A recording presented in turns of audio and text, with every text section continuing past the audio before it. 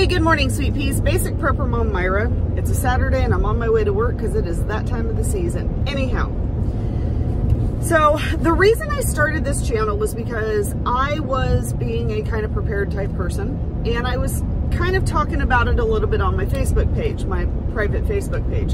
And I had some friends reach out and go, look, I understand things are getting bad. I really want to be prepared for my family. I don't know where to start. It's so overwhelming. You know, I listen to other people talk, and they've been doing this for, 5, 10, 15, 30 years, their whole life, whatever. And it's very overwhelming. So I don't even know where to begin. And I understand the overwhelming, because I have to admit, when I first started realizing that, we might just need to be preparing for something here, I did kind of a couple of panic buys, and I ended up going out and spending way too much money than we could afford at the time. And I put it all, to be honest, I put it all on a credit card. I was like, I'm gonna figure this out later because I have to protect my family. I have to make sure that my family's safe.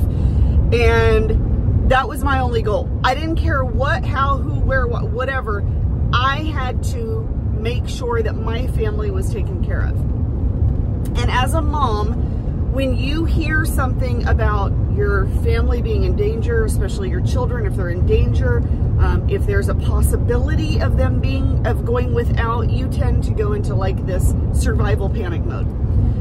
So I started this channel to kind of help people to do this slowly and to not do that initial panic. But like I've said before, I still struggle with this. I still go into these panic buys of, oh, I don't have everything that I need.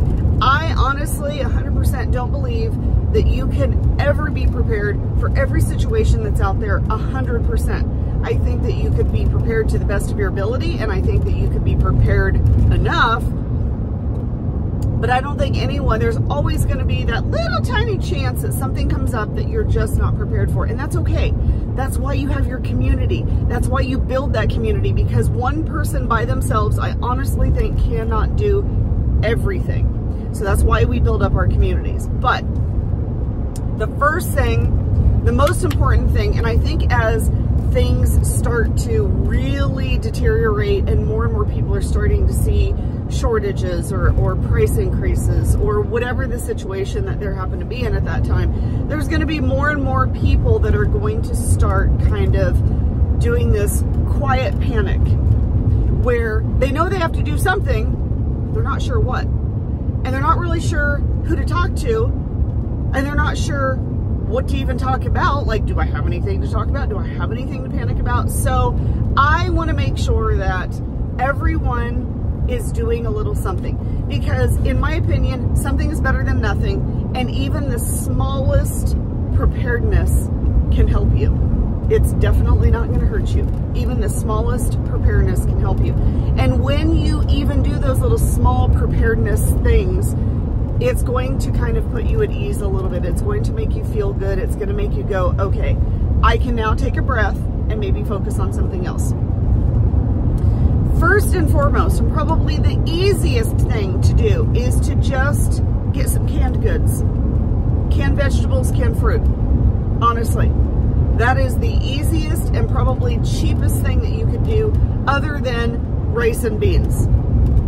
Bags of rice and beans, absolutely. White rice, not brown rice. We've talked about that before. Brown rice does not last as long because the oil's in it. White rice, just plain white rice. A bag of pinto beans, just rice and beans. Those are going to be your cheapest. And just grab some canned veggies. Literally the easiest and cheapest. And for sometimes depending, sorry. Sometimes depending on where you go, you can get a flat, which I think are 12 cans.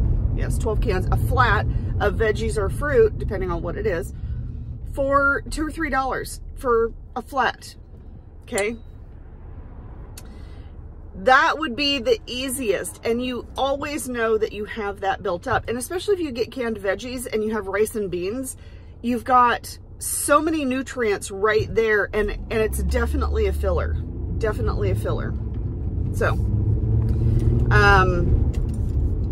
that would be my suggestion, is just, if that's something that if you could only focus on a few things, if you could only focus on a couple of things and you don't have a lot of money, rice, beans, canned veggies, and fruit. There's some fruit in there too, because, you know, nobody wants scurvy. So, but canned fruit and veggies and rice and beans. Super simple to start with. Put them away. You don't even have to get the big giant bags. You can just get the smaller bags of rice and beans, which are only like $1 or $2 a piece.